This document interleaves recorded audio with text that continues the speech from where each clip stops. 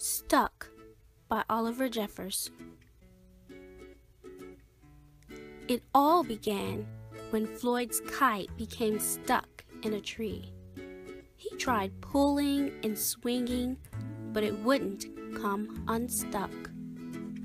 The trouble really began when he threw his favorite shoe to knock the kite loose. And that got stuck too.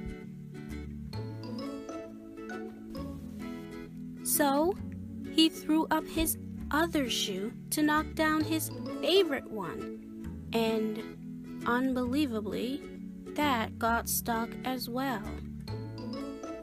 In order to knock down his other shoe, Floyd fetched Mitch. Cats get stuck in trees all the time, but this was getting ridiculous. Floyd fetched a ladder. He was going to sort this out once and for all. And up he threw it.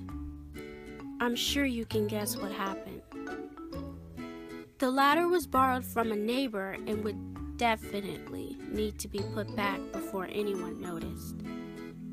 And in order to do so, Floyd flung a bucket of paint at it. And wouldn't you know it, the bucket of paint got stuck.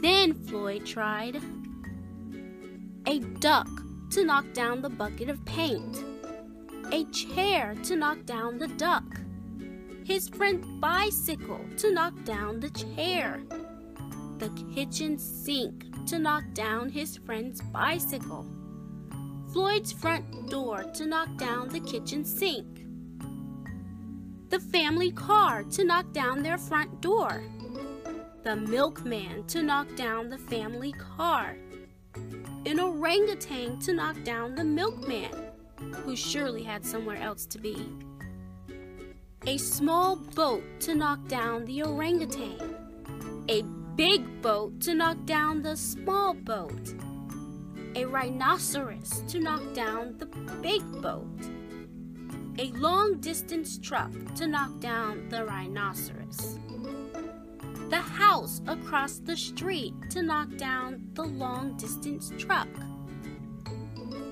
a lighthouse to knock down the house no longer across the street, a curious well in the wrong place at the wrong time to knock down the lighthouse. And they all got stuck. A fire engine was passing and heard all the commotion. The firemen stopped to see if they could help. And up they went. First, the engine, followed by the firemen, one by one. And there they stayed, stuck between the orangutan and one of the boats. Firemen would definitely be noticed missing, and Floyd knew he'd be in big trouble. Then he had an idea and went to find a saw.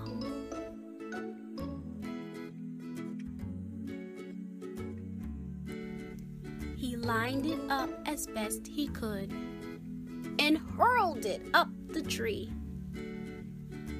And that was it. There was no more room left in the tree, and the kite came unstuck. Floyd was delighted. He had forgotten all about his kite and put it to use immediately, enjoying the rest of his day very much. That night, Floyd fell asleep exhausted. Though before he did, he could have sworn there was something he was forgetting. Hang on a minute, lads. I've got a great idea.